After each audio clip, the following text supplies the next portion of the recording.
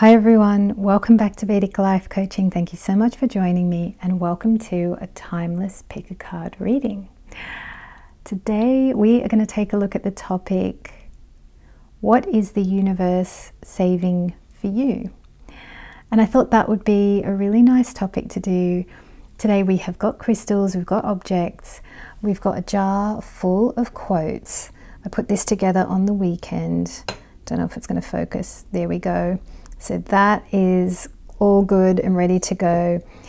We've got our objects here. I've got myself a lovely little festive hot chocolate from good old Cafe Nero. I'm so proud of myself. I've only been to Cafe Nero a handful of times this year. I have been going to there's another local little coffee shop near me, and I've actually been going there as opposed to Cafe Nero this year. So that has been something different. Last night I was listening to Ram Dass. I thought the topic was going to be something around addiction because he's got a great lecture on addiction. I was listening to that. But then today I changed the topic. I thought, no, we all need something positive on the horizon. We all need something fun and positive. And, you know, what is the universe saving for us?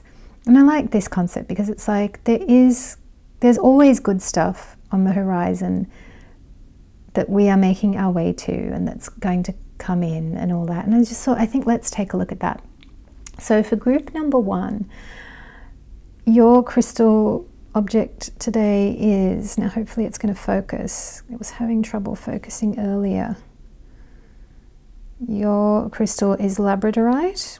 Oh, doesn't want to focus. Come on. There we go. It's quite focused. Isn't that beautiful? It's a really lovely stone. So hopefully you can see that. You can see the shine on that at different angles. I mean, it kind of looks a bit plain, but then at certain angles it's just incredible. So look at all that light. It's really great. So labradorite, okay, that's group one. It's good for psychic travels, I think, and that kind of thing. Group number two, you could be going for, now apologies, you can see my thumbprints on that. I'm wearing moisturizer. Group number two has got this beautiful tiger's eye. Really pretty stone, that. So that's group number two. Or group number three is this little object here. It is a four-leaf clover. A little bit of good luck there. So feel free to choose your group and I'll see you in your reading. Hi there, group number one. If you chose group number one or this labradorite stone, then you are in the right place. There we go, that is focusing. All right, so well, we've got something a little bit psychic going on here already with this kind of stone. It's good for, I don't know, psychic travel, dreaming, all that kind of thing. But let's see, what is the universe saving for you? What is the universe saving for you? What's on the horizon? What's coming in? This is something really good, really positive, really, really nice. So we're going to take a look at that. We'll take one of these. What is the universe saving for you? Take one of these.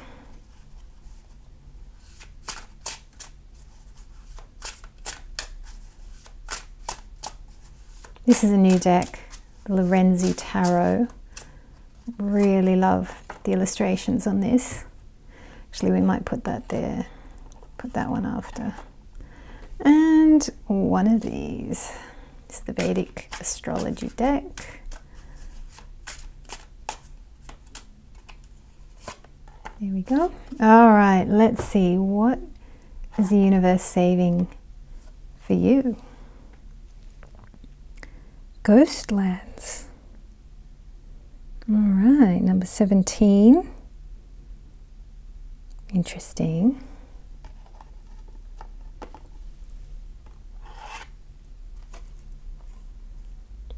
Six of Pentacles. It's a very interesting looking Six of Pentacles. Bee, you've been a busy bee. Six of Pentacles. Nice. Oh wow, Two of Cups, beautiful. Okay. And Saturn in the 8th house, lives long, yeah, definitely. Discontinuity with career, eyesight issues, has few children, taps occult secrets, philosophical separation from partner or siblings. Wow. Okay. Well, group number 1. It appears to me we've got ghost lands here. And what I feel with this card is that it's like this good thing on the horizon, which is some kind of Two of Cups type thing. This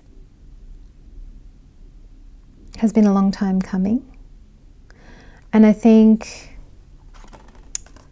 Six of Pentacles, I think Six of Pentacles typically is a card where it's about equal give and take. And it's like you need to be in a life situation now where there is equal give and take. And I think you need to be in a partnership where there's equal give and take. And I think that is the thing that the universe is saving for you. It's interesting that we've got here Saturn in the 8th house. It says here separation from partner or siblings. Maybe you've been in separation with a partner while you've been moving through this, which could be considered like a no man's land. I know when I was going through a dark night of the soul type thing, yeah, for me it was like a no man's land, and it was, you're isolated and you don't get to socialize and you don't really get friends and you don't really get to be with people, and because your soul is transforming. So that's what a dark night of the soul is like. And it could be, gosh, it's interesting, the camera's kind of gone, the lighting's gone all dark here too. That's better. Yeah, I think this Ghostlands thing, I think you've been in this phase for a while.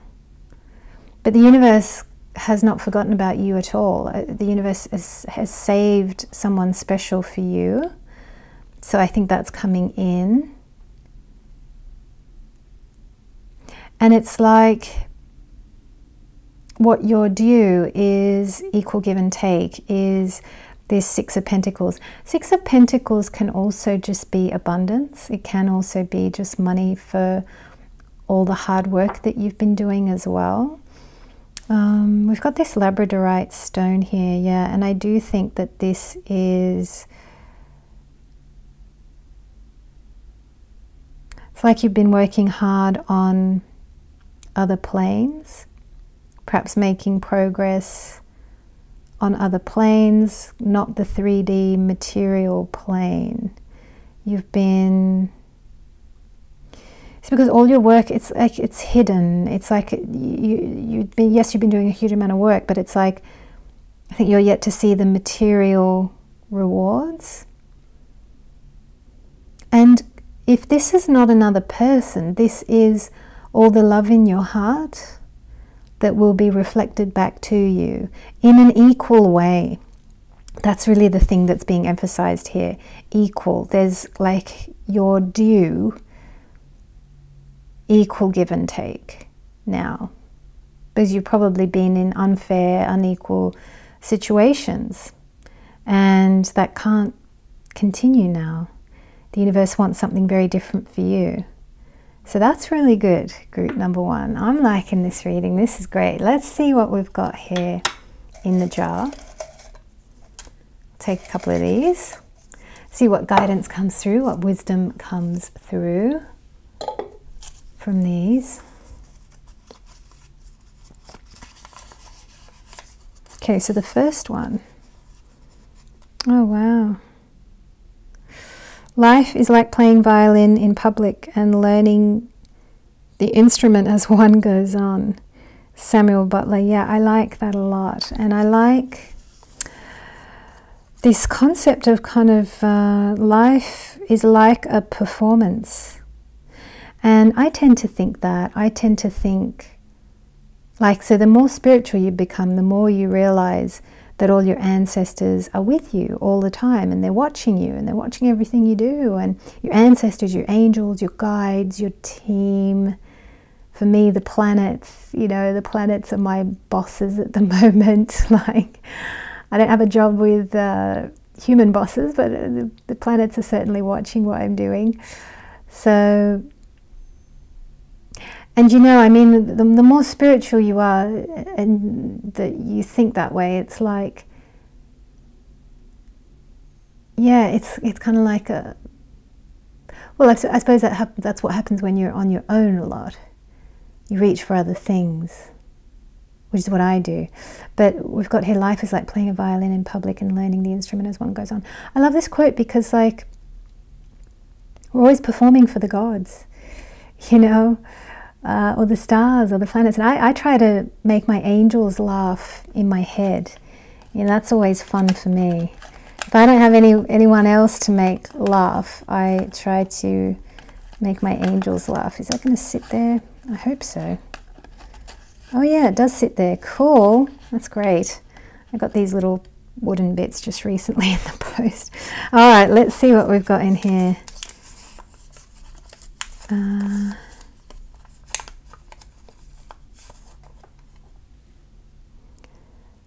Life is a succession of lessons which must be lived to be understood. Helen Keller. Life is a succession of lessons. Yes, which must be lived to be understood. Yeah, there's no avoiding reality. There's no avoiding the living of life. And sometimes that's not always fun, and that's not always easy. And I think this is definitely referring to your Ghostlands time here.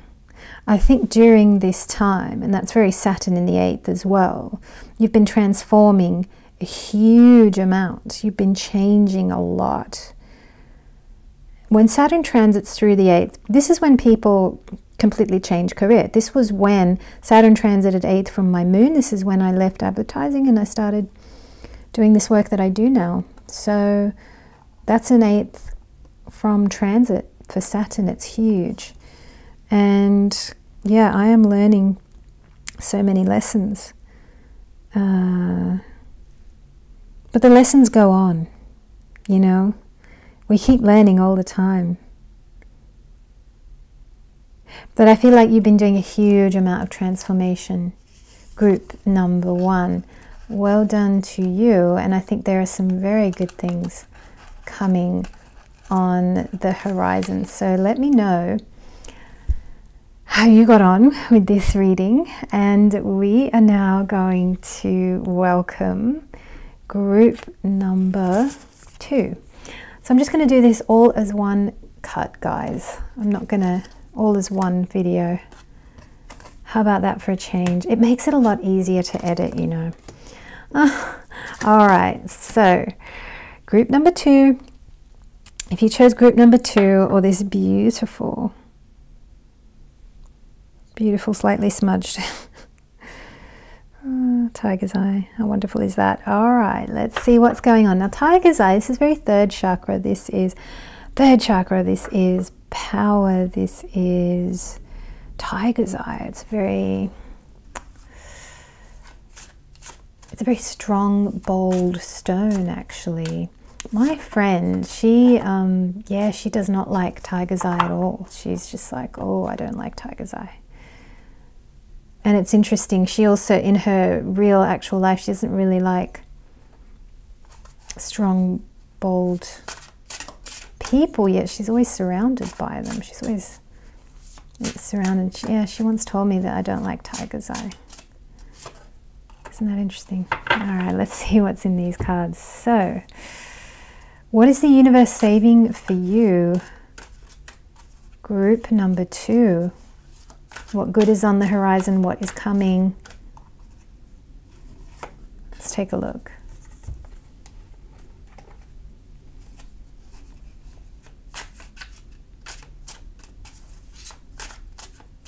All right, go for that one. What's coming on the horizon for you? Ooh, gentle gardener. Lovely.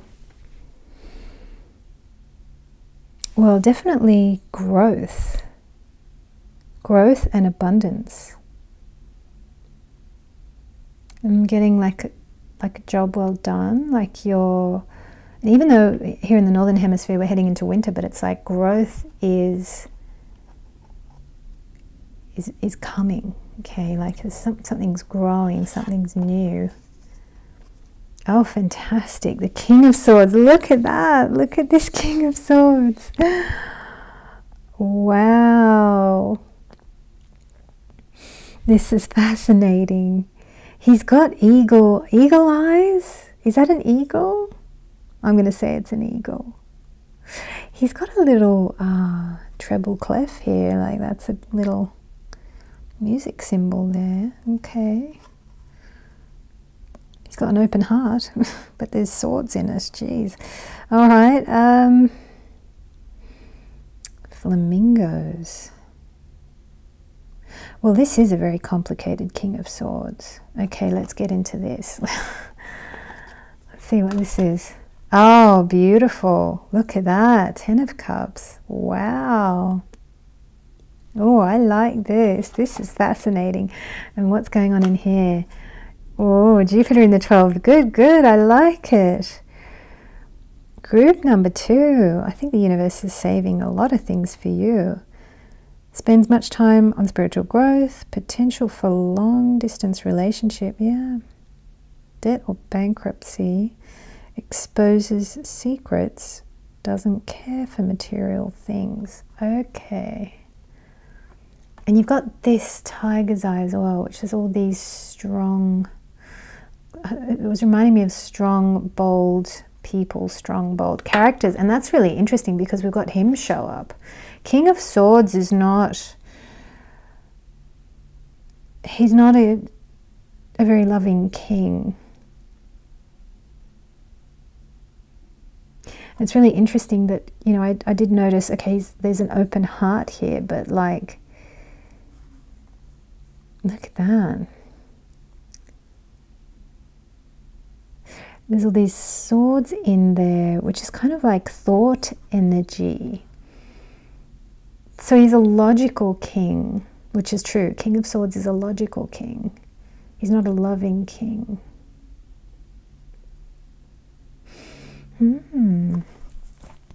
I think group number 2, you've been dealing with some tough characters in your life, quite possibly. But because of what a great job you have been doing, I'm just going to put him down for a moment. Because of what a great job you are doing, it's like all this abundance is due to come in for you. All this, I think there's something, and I think because you've been being gentle with these type of people in your life, you've been, I think you've been clearing out a lot of difficulties recently. And it's like you are due a ton of abundance and good stuff and just like whatever you want, like growth, abundance, 10 of Cups, the best kind of, let's focus on that. There we go. 10 of Cups, the best of the Cups cards. This is total fulfillment. This is, you know, married, kids, the house, but like whatever that is for you, okay? Because as we grow and age and mature, I think we determine what this is for us. And maybe in our 20s, we have the vision that it's married, kids in the house, which when I was in my early 20s, yeah, that's what I was hoping to, aspiring to, all that kind of thing. But then you live life and, well, you know, what this picture is does change. So, but whatever the picture is for you of success and fulfillment with where you are now, that is due to you. That is coming in. It's being saved for you. The universe is saving this for you. Growth, abundance in whatever way you need, materially, financially, emotionally, love. Jupiter in the 12th is absolutely beautiful. This is spiritual growth. This is spiritual growth, but I think this is also reflective of you. I think the gentle gardener is reflective of you. I think the Jupiter in the 12th is you, because you've been dealing with these types of people in this Jupiter in the 12th kind of a way. Because you've been doing a good job here, I think the universe really wants to reward you with, yeah, a lot of abundance, a lot of really good stuff. And by the way, people like this, we need them in the world. They are doing an important job in their domain, and, you know, yeah, and I think intuitively you probably know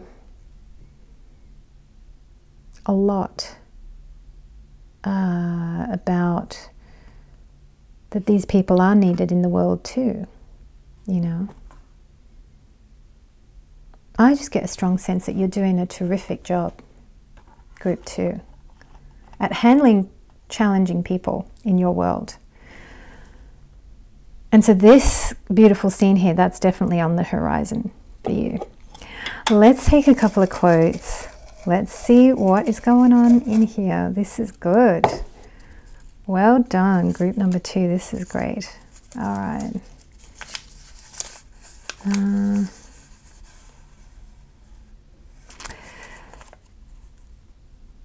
Oh, this is great here, yeah. If you want to live a happy life, tie it to a goal, not to people or things. Albert Einstein. Yes, and I think that's what you've learned by being with tricky people in your life or difficult people in your life. I think you're learning being around these kind of people are directing you back to you. And who do I want to be? How do I want to respond?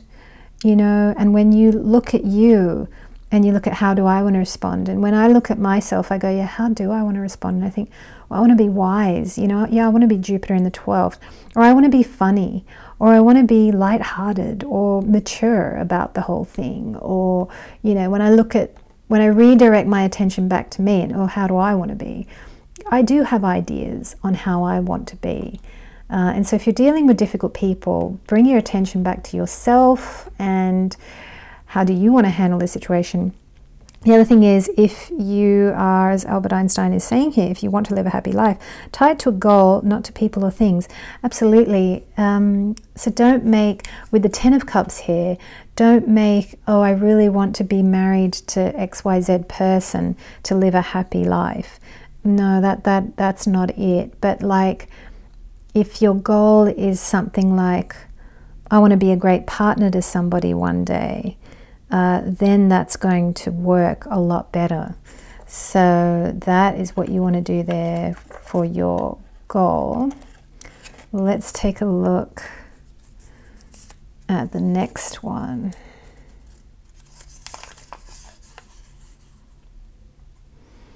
Oh, this is cool. I like this. The only impossible journey is the one you never begin. Anthony Robbins. Yeah, I like that. So I think you're due to start a new beginning. And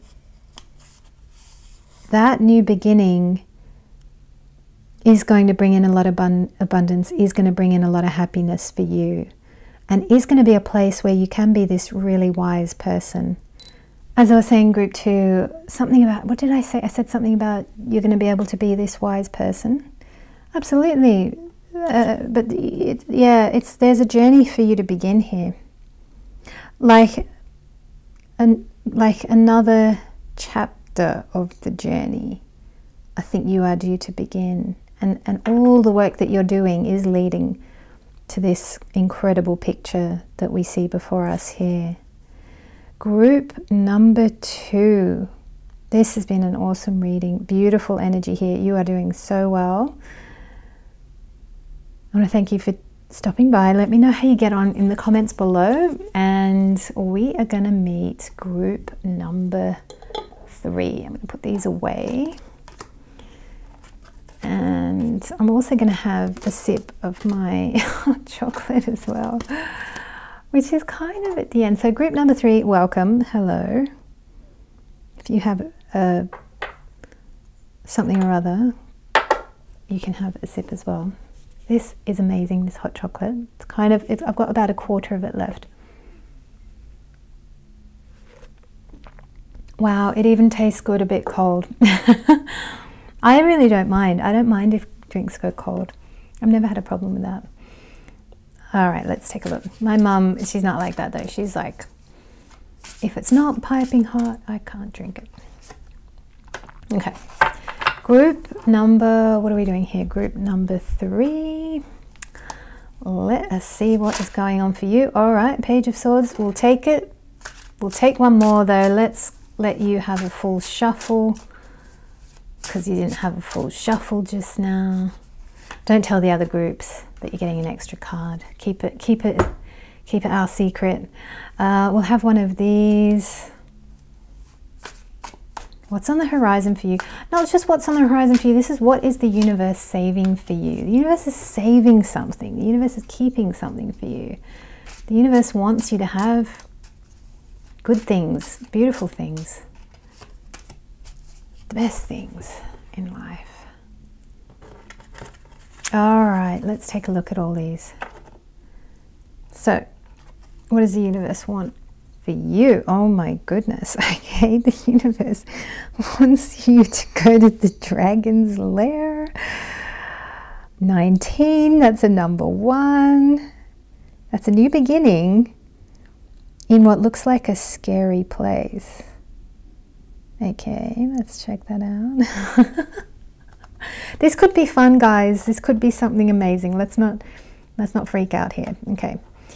I'm freaking out a little bit, but anyway. All right, Page of Swords. Okay. Gosh, that is a very intricate Page of Swords. What's that? That looks like a map. An exposed heart. Gee, that's incredible. All right. Yeah, let's have a look what this is. The moon.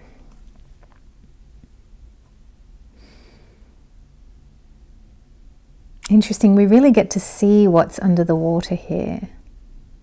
And it's really interesting for a moon card. Oh, I like that. Look at that. Up there it says, stay human. I don't know if that's going to focus on this inflatable pig. How cute. Stay human. One of the things I love about this moon card, we've got a number 9 here. There's a lot of light in here. There's nothing dark or hidden. We can actually see absolutely everything. Wow, I like that. Okay. Let's see what's in here. All right, let's put that down. Let's go. Oh, Queen of Cups. All right, nice.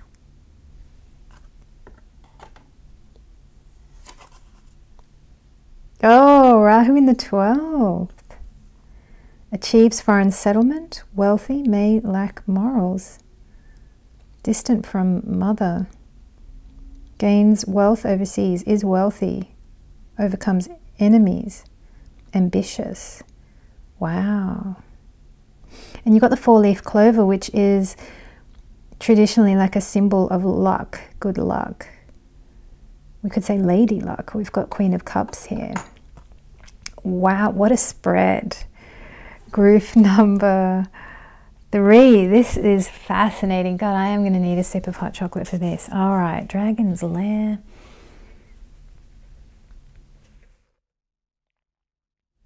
And what is the universe saving for you? I think the universe is saving a huge amount of wealth and abundance. So firstly, like, we've definitely got wealth and abundance coming in with this Rahu in the 12th house. We've got the Queen of Cups. She is enormously loving. She's kind. She's generous. She's like everyone's mum, you know. She's very, very loving. Dragon's Lair.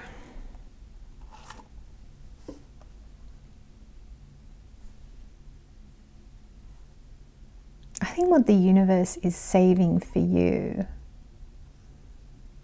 is an adventure into the unknown. God, this is interesting. All right, well, I think this because... Now, this seems dangerous, right? This seems like a place that you really shouldn't be going in there. And if you do go in there, it's kind of like, well, you should have known it was a dragon because he told you he was a dragon, you know?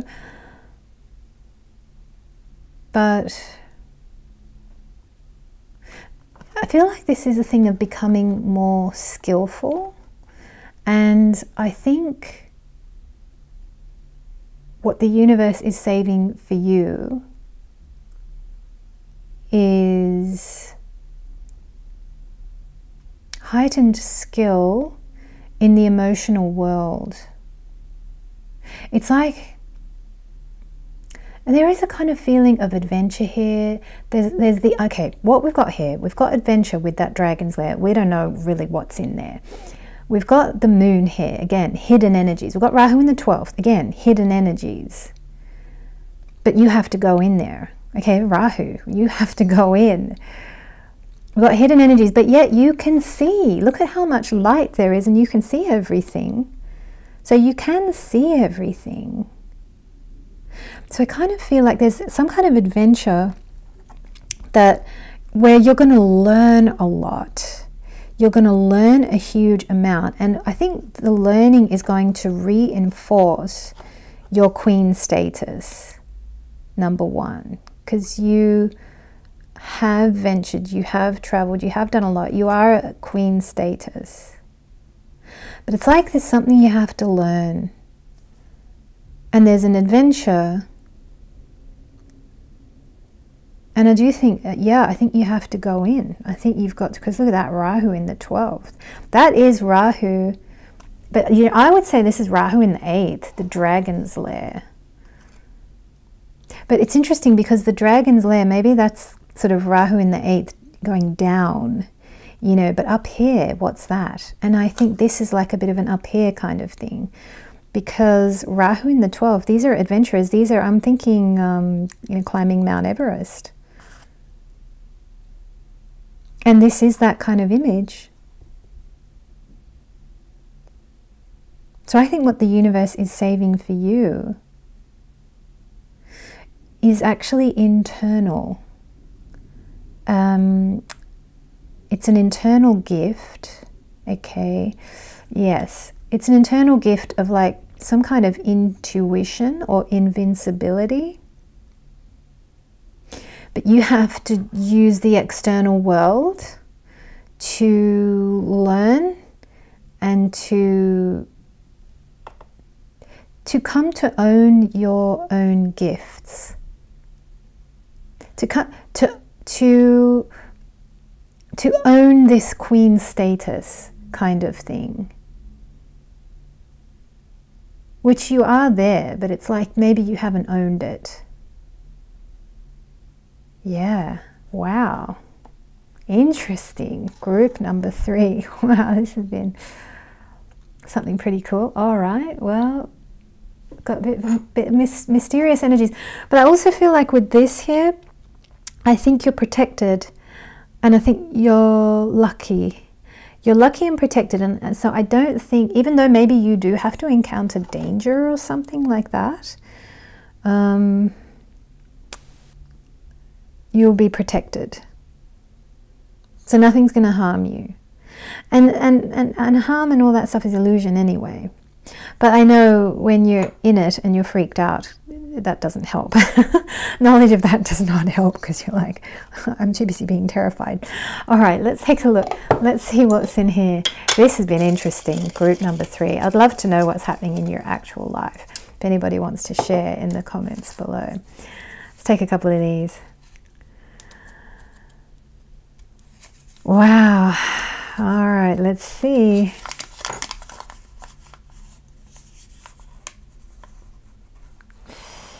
We've got written here.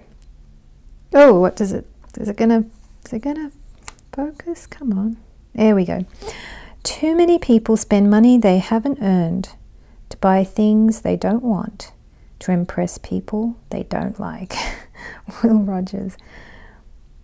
Yeah, that's true. I don't quite see how that impacts you. All right, let's take a look at the next quote, because that might be more obvious. Too many people spend money they haven't earned to impress people. Let's take a look at this one. Oh yeah, this applies. Try and focus it. A person who never made a mistake, never tried anything new. Albert Einstein. This is absolutely perfect here. This one, I do want to see why this is here. Why is this here? Too many people spend money they haven't earned to buy things they don't want, to impress people they don't like.